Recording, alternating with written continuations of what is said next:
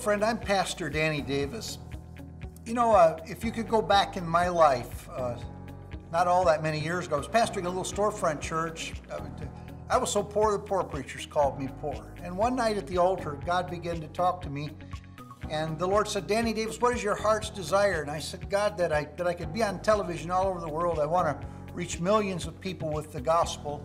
And God spoke to me. He spoke to me just as clear as you hear my voice right now. And the Lord said, I'm going to raise you up and give you a multi-million-dollar television ministry. But there were things God spoke to my heart as I stayed at that altar. And one of the things God told me I had to do, if He was going to bless me with the finances I need to reach millions of people with the gospel, is I had to see His finances and not mine. The Lord began to talk to me about seed time and harvest. That's what I want to take just a couple of minutes to do with you today, is talk to you about sowing seeds and how seeds go out in the Spirit and they produce harvests in your life. The Lord told me at the altar all those years ago when I was a poor preacher in a storefront church, God told me not to be afraid to sow seeds and to prove Him, because He was going to take my seeds and turn them into $1 million harvest that I could see souls won through.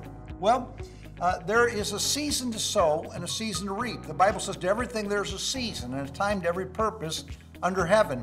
Most people I find that get in a financial bind and can't get out of a financial bind, they allow fear to get a hold of their heart, and they're afraid to release money because they're just afraid they're going to go broke. And let me tell you something, you've got to move beyond fear and understand the power of a seed. There's power in a seed when it's sown in the gospel. You know, I remember not too many years ago, I was on television and I was talking about this, and a little lady was watching me that was so broke, she had $27 left in the world. That's all she had, $27. Now, you can't do much with $27.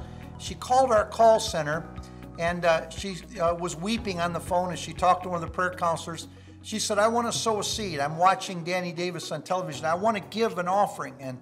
And she kept crying and sobbing. They said, well, lady, what do you want to give? And she said, I want to give everything I've got. And they said, well, what does that mean? She said, I only have $27. I want to sow it.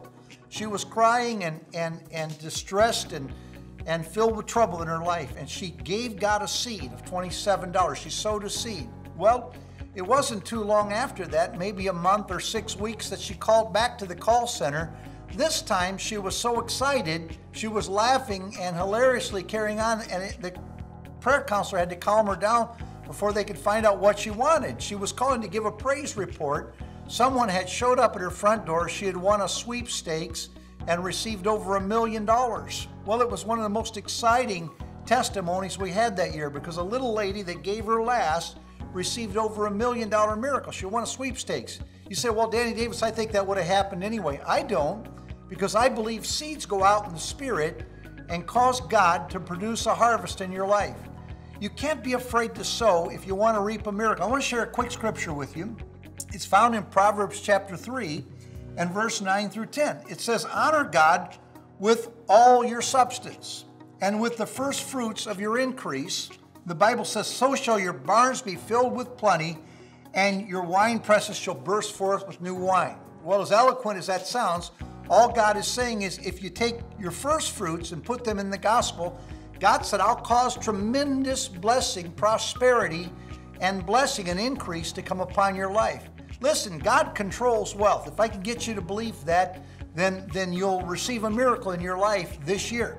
Now, let me give you 3 keys if you want to prosper, to prospering, even though things may have been very, very bad and very awful in your life. First of all, believe that God controls wealth. The Bible says in Deuteronomy 8:18, it is He that giveth thee power to get wealth. God controls wealth. That's key number 1. Key number 2 is that seeds produce harvest.